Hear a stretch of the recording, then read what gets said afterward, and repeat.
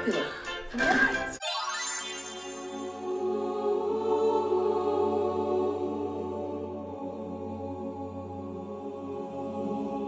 Welcome to the Wicked movie video. This is going to be a video on Wicked Part 1. I was really debating on whether or not I was even going to do this video because so many people are talking about it. I know I'm not the most well-versed on Wicked lore, but after watching it, I think it's just something I have to chime in on, and I'm really nervous to share my thoughts because some of my thoughts do not align with majority of what I've been seeing. I enjoyed the movie. I was entertained throughout the movie, but I do have some thoughts that I want to share with you guys. So first things first, I have not read the book. As we know, anytime there is a book, I probably haven't read it and I probably won't read it, but I have seen the stage production of Wicked. I saw it in 2018 when I went to New York for the very first time and I watched it on Broadway. It was a very fun experience. I loved it, but as you just heard, that was in 2018. So my memory of the source material is a little bit skewed because it's been so long.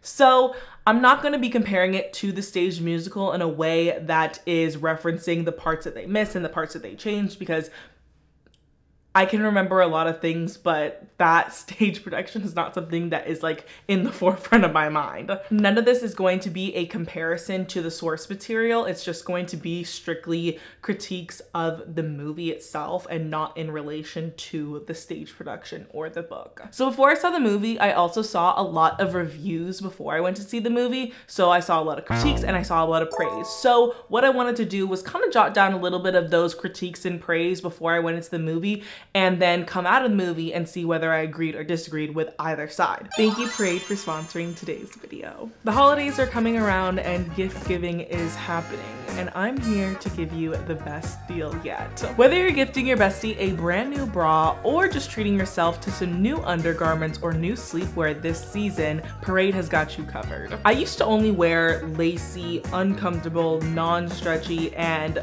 little to no gusset area whenever I was choosing my underwear, and after trying Parade's replay thongs, I am not going back to anything else. These are so comfortable. They have a nice waistband that doesn't dig into your hips or stomach, and it's actually got enough gusset area to where my cooter stays within it, and it has a nice thong that does not hurt my butt, because if you've ever worn a thong, you know that some thongs really hurt. Like, it's not even just like a little bit of discomfort, it hurts. And with Parade's replay line, this fabric and this material is perfect for extreme comfort, especially during the holidays where everybody's wearing comfy things. But guess what also wants to be comfortable?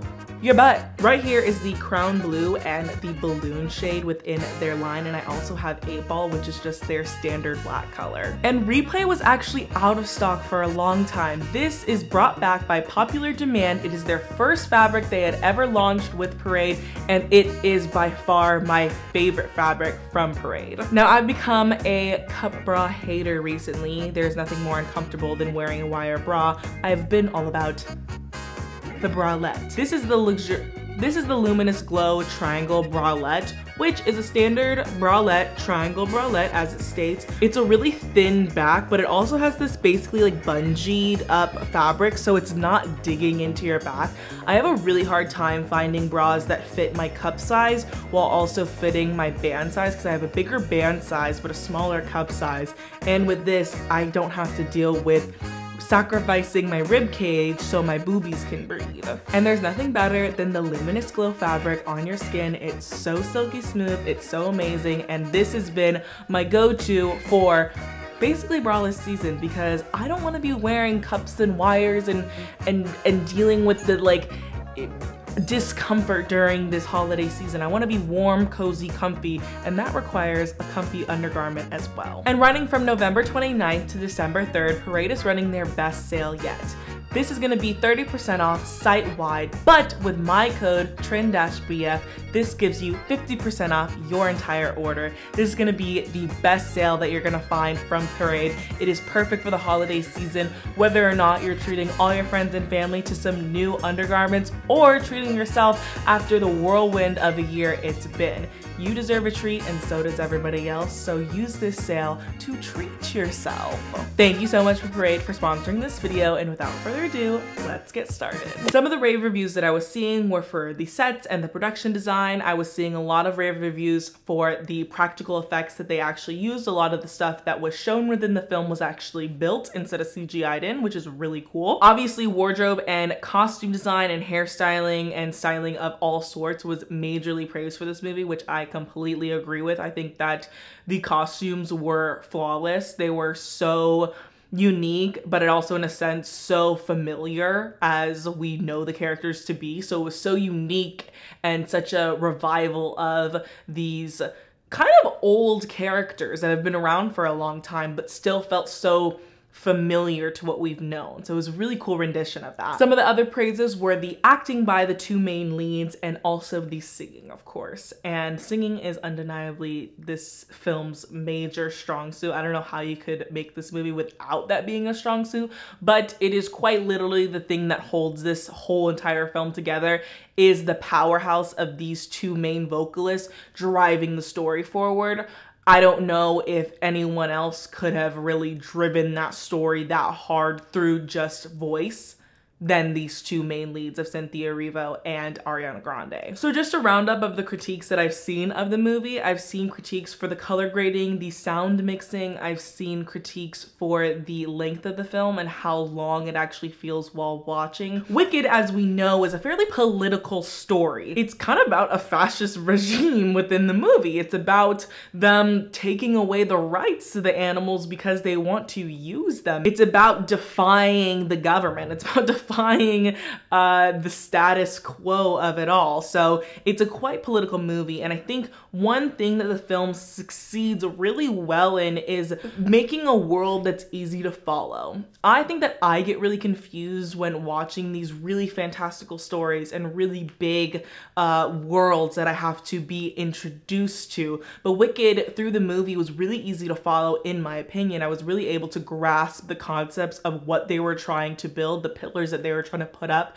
to tell you what the world is, what's going on, and make it really easy for the audience to understand the complexities of the characters within it. Because I think the biggest thing about Wicked is that every single character is going through this internal battle of being good or wicked. It's this constant battle of everybody that is seen as good is just good, and everybody that is seen as wicked is just wicked, when there's so much more going on, and that really everybody is wicked.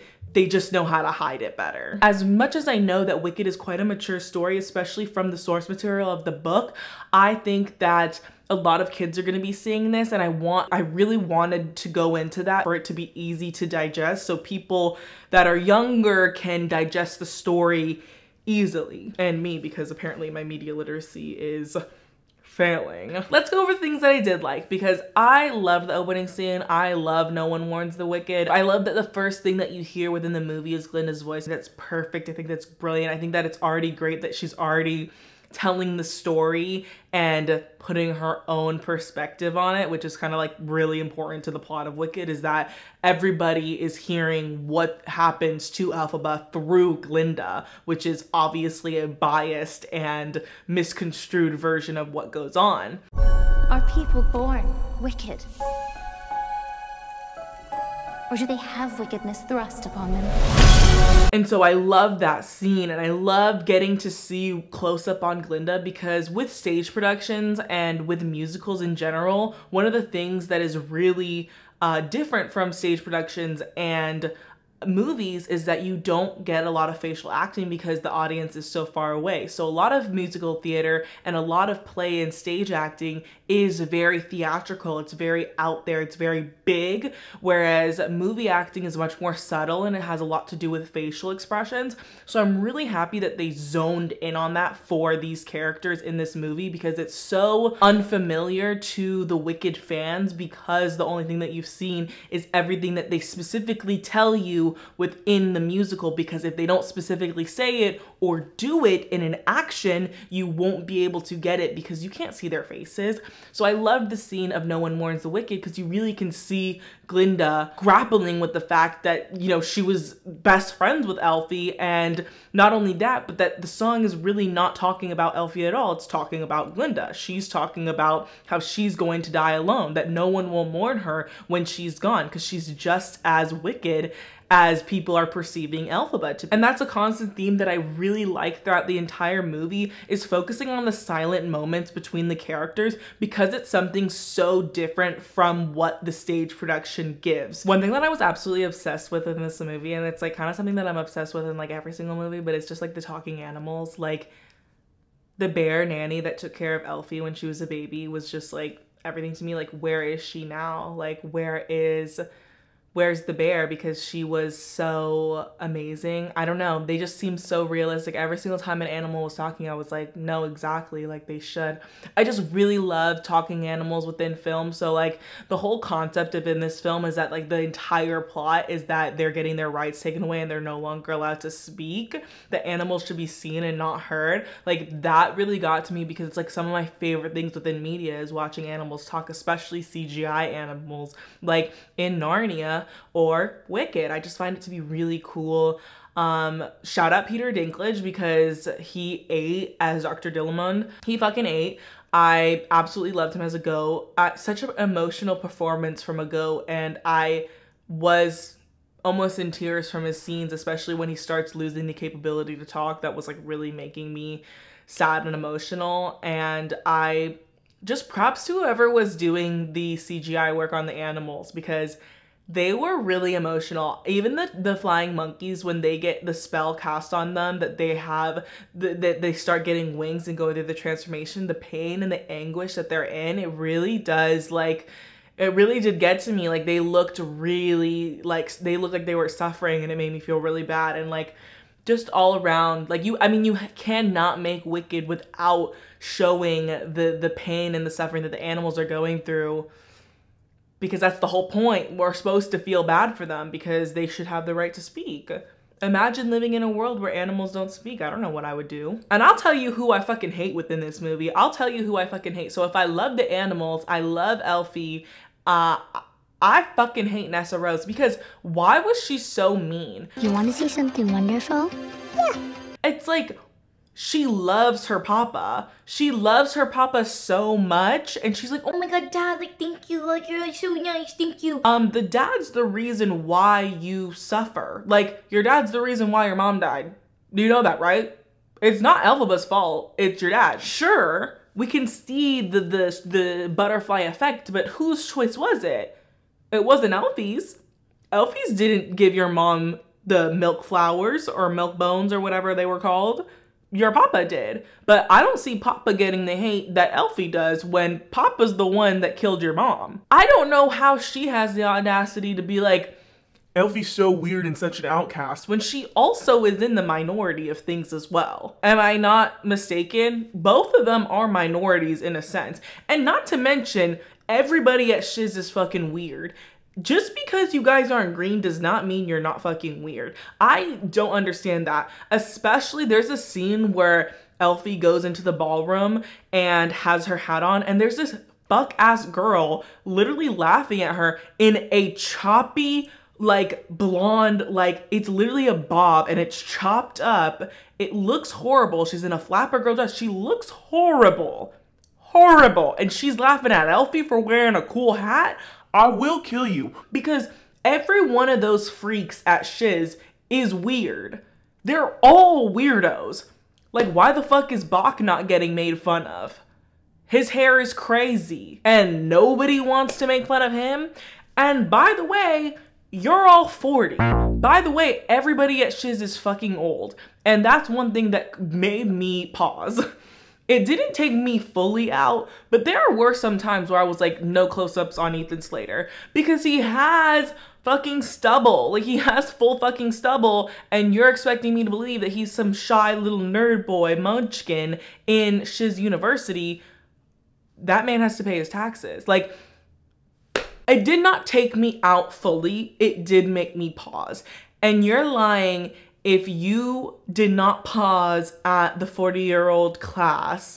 You did. Everyone paused for a second, and that's okay. That's okay. Grease also makes me, it puts me in a coma for a second. That's how bad Grease is. Wicked is not that, but I will say it's like Bowen Yang and his little sidekick snickering at 35 years old. You better shut the fuck up. You better shut the fuck up and go put a down payment on that house, sweetie.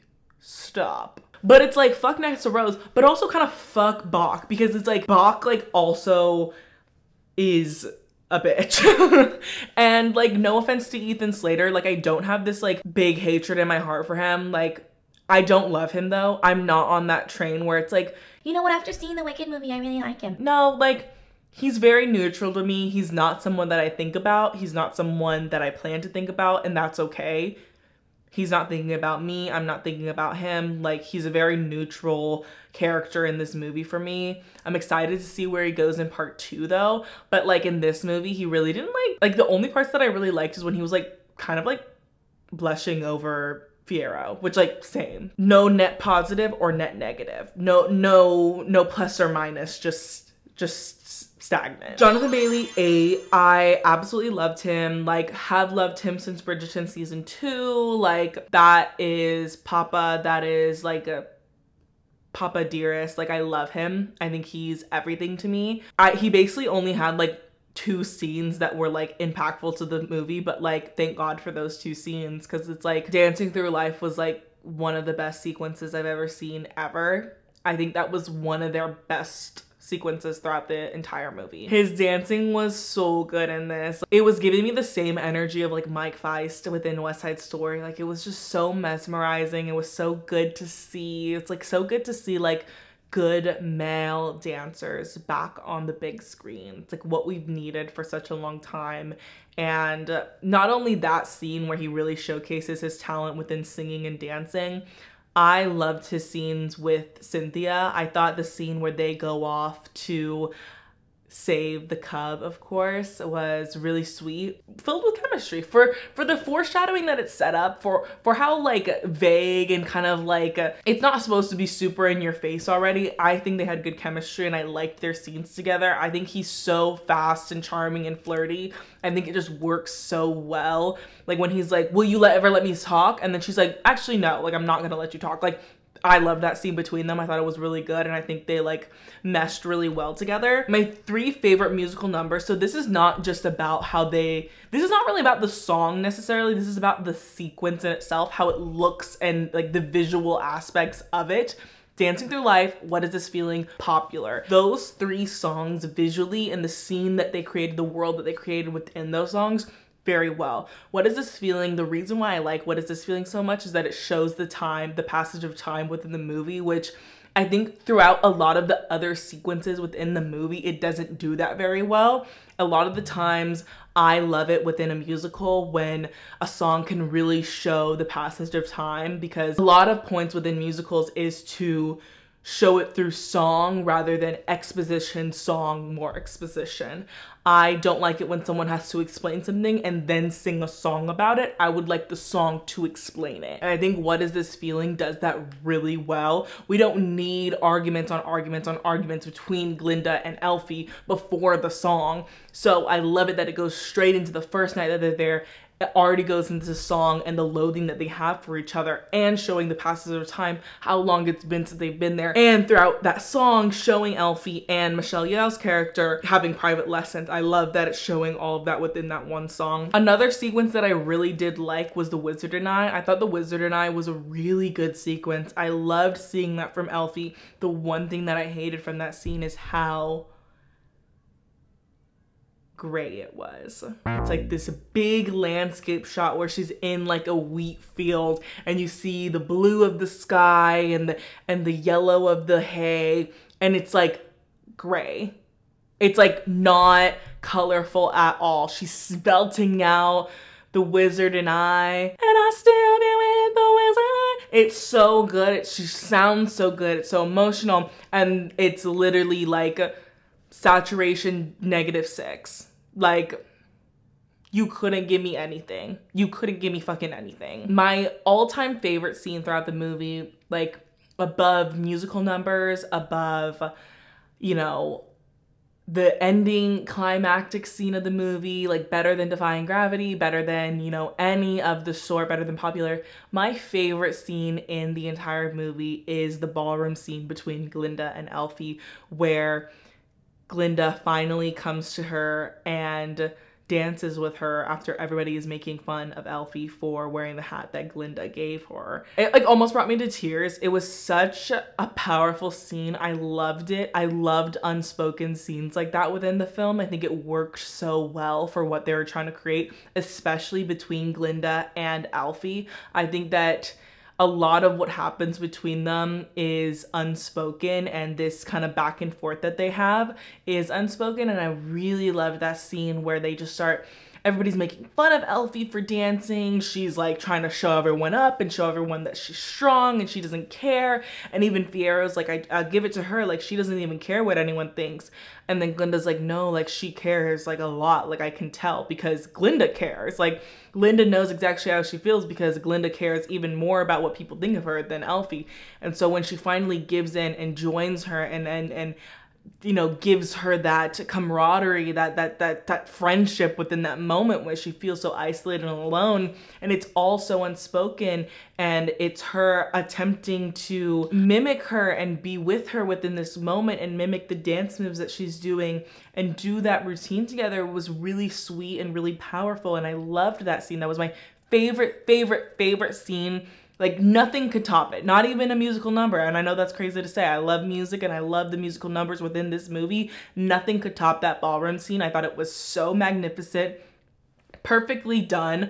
I think the pacing of it was perfect. I love seeing that turmoil that Glinda goes through after she realizes that like she backstabbed Elfie, and Elfie actually did something nice for her in return by getting her private lessons with Madame Marble. I think like it was just perfect. Out of every single scene in Wicked Part 1, that one, like, no notes. No notes. So amazing. And then you go into Popular right after that. It's perfect. That specifically, and I don't see enough people actually getting into their thoughts about it. I see a lot of people posting like the tears, obviously, and you know, that Cynthia has within those scenes, and everyone's just kind of posting screenshots being like, this scene, so good. But like the actual like essence of the scene and the dynamic between the two characters, it's the strongest in the movie in my opinion within that scene. I would say it's even stronger within this scene than it is in Defying Gravity. That scene between them is so powerful and I love it so much. And I think that like regardless of any critiques that I say about this movie, that nothing can take away that scene. Like no one could like, I can't take away that scene from them because that was so perfect. It was so sweet. It was so powerful. It was so, but like the way no words were even exchanged. No words were even exchanged and they told 1,000 within that scene. No notes, perfect scene. And you did not think that I was gonna go through everything that I liked about the movie and not talk about Cynthia Erivo's voice, because it's understood that she has the greatest voice ever, and you're probably tired of like hearing about it because like everybody has the same thing to say. Cynthia Erivo's voice is amazing within the Wicked movie, but I'm gonna say it anyways because she deserves her flowers. Like everybody deserves their flowers even if a million people have already said it. Like I'm gonna still praise the voices even if everyone's saying it. Voice undeniable. And it's almost, I wish they kept more of the songs a secret. I wish they kept the run of Defying Gravity more of a secret, because going into the movie, it's almost like I already knew the lengths of how her voice was gonna go to within the movie because they released so much of it before. So that's the one thing that I wish from this movie. I almost wish they kept so much of the music a secret from us so we could really see their voices at a full, like at the full powerhouse vocal level that they are first time when we saw the movie. I think that would have been amazing. That's a personal pet peeve of mine. It has nothing to do with the actual talents of the actresses. I loved seeing Ariana Grande push forward in that operatic sound when I think a lot of people are expecting such pop girl energy from her. And there's one time within I think it's Popular, where she does a little run and it sounds a little Ariana Grande. And I almost love that little like Ariana Grande run where it sounded like one of her songs. What they need. But then throughout every other scene within the movie, it's super operatic. It's super Christian Chenoweth. It's These things are sent to try us. The wicked workings of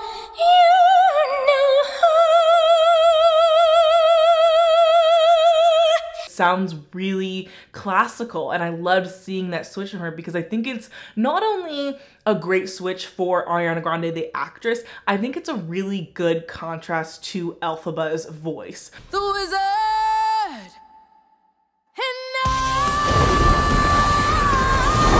I think that high pitch to Elphaba's more full, I don't know I don't know anything about music. I don't know how to describe it in like technical terms, but that fullness and that roundness of her voice contrasted to the highness and the not sharpness, but like, you know, operatic sound that is Ariana Grande's voice within this movie. I thought it was a really good contrast for that. I think my favorite song from Elfie, from Cynthia, I don't think it was Defying Gravity. I think it was The Wizard and I don't know. Usually I'm a big Defying Gravity like stan. Like I love Defying Gravity. I listen to it all the time. I love it. I know it. But I think throughout this movie, I kind of resided more with The Wizard and and I really wasn't ever that big of a fan of The Wizard and Like it wasn't something that I really listened to, but I think she really shifted that for me. I really liked her rendition of The Wizard and I thought it was really good. And no matter what, I think what makes this movie work is the strong chemistry between the two main leads of Glinda and Elfie. I think that if that didn't work, the foundation of the movie would be off. I thought they had great chemistry. I thought it worked really well. I thought that it seemed very natural. It seemed very effortless. And I love that, even though you know it's not effortless. Like everybody puts a lot of effort into this movie. But I really loved how strong that was because it's such a vital point. And I was definitely gagged by the Kristen Chenoweth and Idina Menzel cameo within Emerald City. I was gagged. I knew it was happening because someone spoiled it before I even got to the theater, but it still just made me like, I was just like, yeah, like it's perfect. Like, and I was surprised that no one in the theater was like, I thought that that was gonna get the reaction that like Tobey Maguire and Andrew Garfield got within No Way Home. Like that's what you guys should have been hooting and hollering, but no one was. Before I get into like things that I didn't like, I really want to talk about the ending sequence of Defying Gravity because it's a whole convoluted scene of Elphaba's view of the wizard and everything that she aspires to be shattered, right? She goes to the wizard, she thinks he's gonna grant her one desire, and in this scene, he's being super nice and showing her that she could be up here one day with him in Emerald City, like ruling the land basically. They give her the grimoire, they tell her that, you know, only true wizards can read the grimoire, and she can. They basically trick her into turning one of the monkeys into a flying monkey. He says it's his one true desire to fly up like the birds, even though this monkey doesn't fucking talk because guess what? Oz took away all the capabilities of animals to talk. Firstly, his soldiers. She does the spell, she gives the monkey some wings, and then realized she didn't just give that monkey wings, she gave all the monkeys wings. So she goes out and all the monkeys are literally in pain, suffering because they're transforming and getting wings. And she's like, why the fuck do you need me to do this if you're the great and powerful Oz? Then we find out the great and powerful Oz, not so great and powerful, which is kind of something that everyone knew because that's what happens in The Wizard of Oz. And is it too late to say that I've never seen The Wizard of Oz? And is it even worse to say that the only rendition of The Wizard of Oz that I've seen is the Muppets version? Starring cameo from Quentin Tarantino. Like, is it too late to say that? I don't know. Defying Gravity sequence, it's hyped up. Everybody talks about it. Everybody's talking about the Defying Gravity sequence and how it's amazing. It could have been if they did color grading correct. It could have been actually really cool if they did. It could have been really cool if they didn't have a huge lens flare in the back of her, blurring out her entire silhouette. That's the best fucking part. It could have been. I'm not distracted because she's on a broom. I am not one to be a stickler for what's realistic and how realistic your flying looks. I really don't care. I can be immersed in pretty much anything. I do not need a lot to know that you can fly on a broom. It does not faze me that much. I will be if it looks like fucking doo-doo in the sky at sunset. Defying Gravity takes place at sunset, and it's the most muddled sky I've ever seen in my whole damn life. Defying Gravity takes place at sunset over Emerald City, and it looks so gray. It looks like shit, and I hate that because it's such a great and powerful scene of the song, and it has a lot of odes to the original stage production, because in the stage production, the Elphaba goes up, and to showcase that they're flying, she just goes straight up, but it makes a huge triangle almost of her cape, and they do that within the movie, and it looks so good. The silhouette is so good, but there's this weird light flare at the back that's blurring out some of her silhouette, and it frustrates me because I think if that was a sharp and clean black silhouette of her defying gravity, she's up in the air, it's a huge cape, I think that would have been amazing. And I was just so disappointed by how distracting it was. And I don't think it's distracting for everyone. I think that a lot of people can watch this movie and not be distracted by the way it looks in a coloring scheme. But if you cannot watch that, if you cannot not be distracted by it, it is like a sore thumb. Like, it looks bad. Like, it's not just like, oh, it's like a little, like, it's not the best, you know, it's not giving like super cool stylistic, you know, coloring choices like Twilight where it's all blue. No, it's like they even turn the saturation down so it looks really flat. These super cool intense sets, these amazing landscape shots, and it's like the blues are gray. I forgot there's actually two scenes within the movie that utilize color very well. One is within The Wizard and I when she says degreenify you. They use glass and light to change the way she looks. So she goes from a green complexion to a more natural complexion. And I think that's a super well use of lighting and coloring in the movie. And there's another scene within Popular where Ariana Grande is in the hallway by herself, and it's super pink and it's super vibrant, and those are two scenes that I think utilize color in a fantastic way. I think of fantasy as something that like can really entrance you and really have such power within the color palette of it all, and to see that entire fantastical world be so dull by that really makes me sad. I think that's a shame, because even in the Emerald City, everything is green, everything's bright, and everything is supposed to be fantastical. It's still got this, like, it's there's something off about it. It's just not correct. And it's like, I heard that a lot of people turn down these saturations. They choose a duller color palette because it makes CGI looks more realistic. I don't give a fuck if CGI looks realistic. You have a talking bear in the first scene of the movie. I do not give a fuck if the coloring makes the CGI look a little less realistic. I really don't care. I don't care. You have her flying on a broom. I do not care what looks realistic. One more note on coloring, because I know a lot of people are going to bring up this interview from John M. Chu, the director of the movie, where he is responding to the coloring criticisms of the movie, and he states that he wanted to make the film look more realistic and make the world look more realistic by comparing Wizard of Oz, which is technically a dream sequence. The whole movie takes place within a dream and is technically unreal. He wanted to make Oz seem like a real place. So he made the coloring less saturated and more neutral to simulate a more realistic world. This is definitely a choice of words to make a reason for why the film looks like that. Regardless of that reasoning, I still think my criticisms stand, because it does not really matter the reason for me why the film looks like that, because I still think it looks bad. There has been no fantasy movie where I've ever wanted it to have more realistic coloring. In my opinion, I think that's a cop-out answer, and regardless of the reason, I still don't like it. And another thing that I disliked about the movie, and I do have to agree with when I saw the critiques of the movie, I do have to agree that it definitely felt like a 2.5-hour movie. And I see a lot of people like rebuttaling to this talking point that a lot of people are putting out is, you guys just don't have the attention span to handle long movies anymore. No, I watch a fair amount of long movies. Dune Part 2 was long as fuck. Dune Part 2 was long, and I love that movie. I love that movie down bad. The first Dune was long. I love Dune Part 1. I love Dune Part 2. I'm a Dune stan. I have a short attention span, but you have everything that I love to keep my attention, and it still felt long because it is long. Because the entire story of Wicked can fit in a 2.5-hour time span. And you're taking the first part and making it 2.5 hours, and you're dilly-dallying around within the first like 2 acts of the movie. And that's the problem, John M. Chu. It's not because I just have the attention span of a fucking mouse.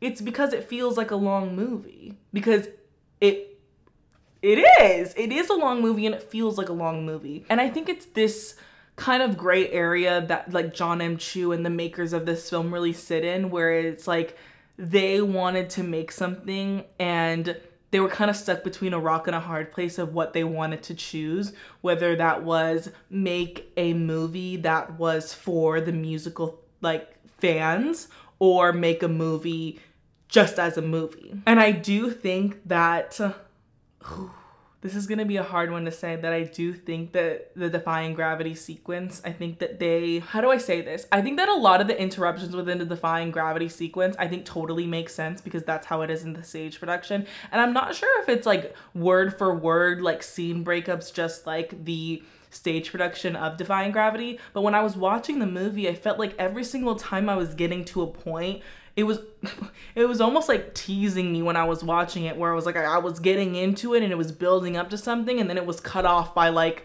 the monkeys flying at them or like the guards like doing something. And it just felt like a lot of that momentum of Defying Gravity was kind of halted. And then she has the big belt at the end, and then it's like, I wish that had a little bit more fluidity to it rather than all these chops within it. And that's like a personal gripe, and that can be a gripe with the musical production as well, because there's also like pauses within the musical production as well, so it's not really like film critique. But my absolute, I hate this, I hate what they do in Defying Gravity. It's literally not at all to do with Cynthia or her voice. She sounds amazing. It's this fucking choice.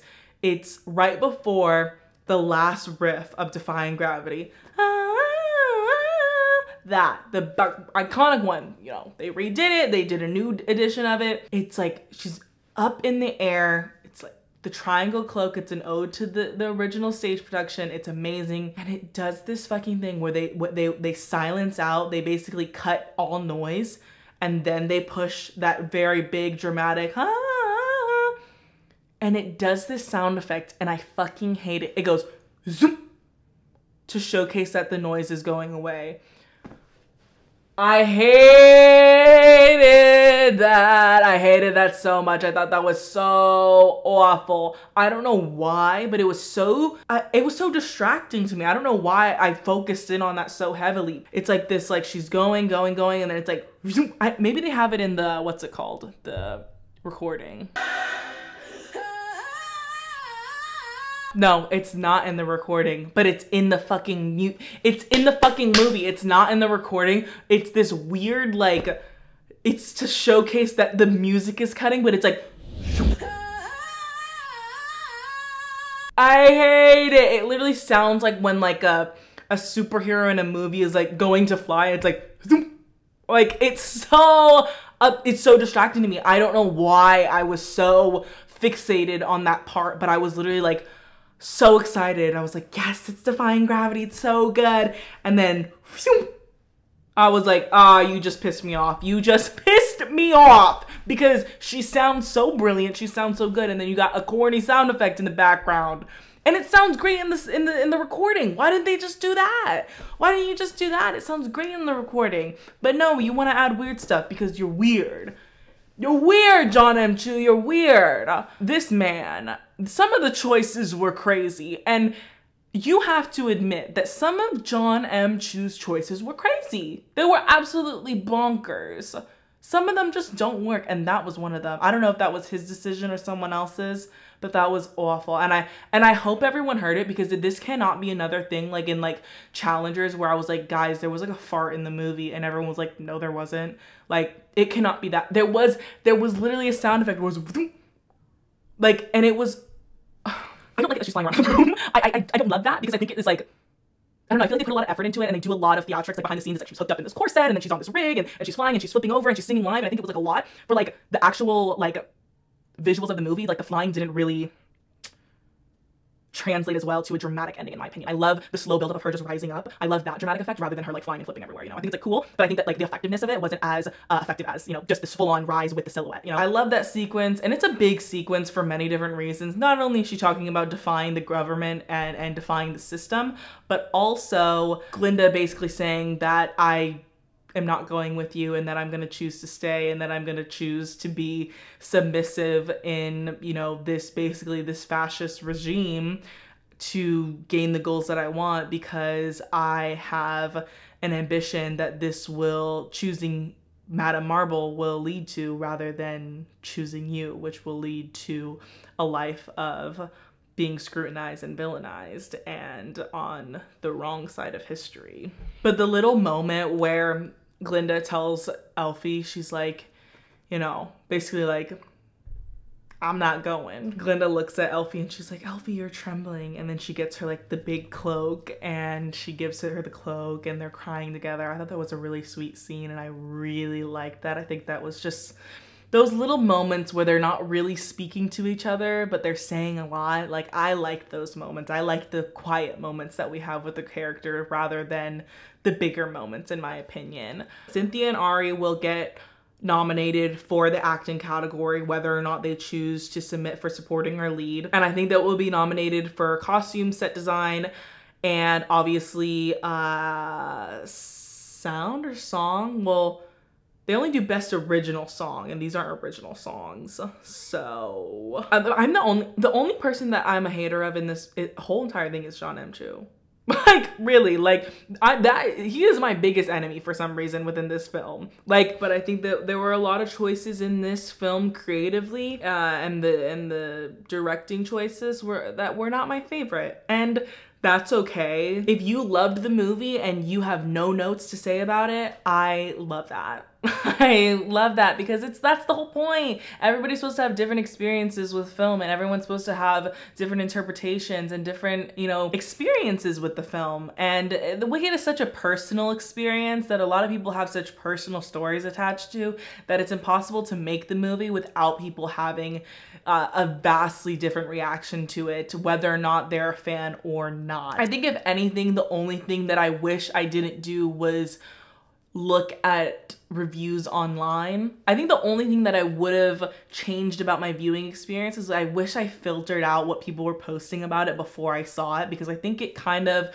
led me to have some expectations of the film, which kind of skewed my viewing experience, because then I was a little underwhelmed because I was expecting more. I think that overall for something like this, I think I should have just gone in without any outside views or opinions, because I really did get my expectations up for like something huge. And as much as I liked it, it just wasn't that huge to me, which is like crazy because it's everything that I like, right? I don't know why. Maybe there's something wrong with me. Maybe like I need to get that checked out, because it's kind of out of character for me to not be like head over heels for this. You know what I mean? Like, something's wrong in my brain. But I think I was expecting so much because of the like vastly emotional reactions that we've been seeing from the cast and the crew.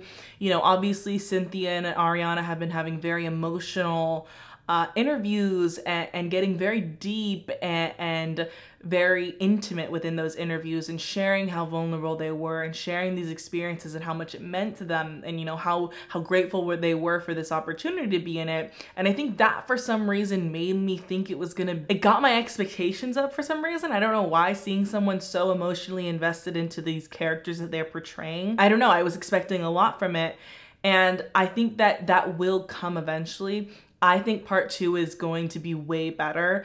I think, in my prediction, I think part 2 is going to be insanely better. I think that like that a part of the reason why they have such emotional reactions is because they've already filmed part 2. It was all filmed at once. They like already know the way the second movie goes and what they have filmed. So I think that the part 2 is going to be like way better than the first part because part 1 of Wicked does suffer from part 1 syndrome of movies, and that's how it is with all part 1s. Even my favorite movies, even something like Dune, like it suffers from part 1 syndrome. There's no way you can split a movie into half.